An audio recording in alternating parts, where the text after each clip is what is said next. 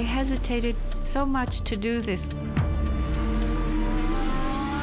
I don't want it to be hurtful to anyone. Gilles had this daredevil persona. She decided to buy the package. Well, she didn't have the choice. He was a natural-born racer. Didier was courageous. Very charismatic. His focus was laser-like. Je suis chez Ferrari pour essayer de gagner des courses.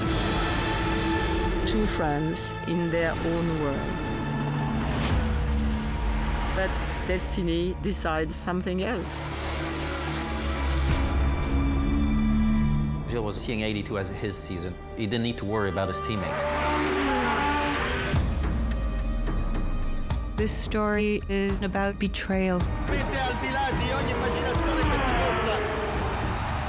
For Gilles, it was all about friendship. I've declared war. Emotion is dangerous. The car went like this, beside me. You can't live in fear 24/7. On the edge, all the time. It's amazing adrenaline.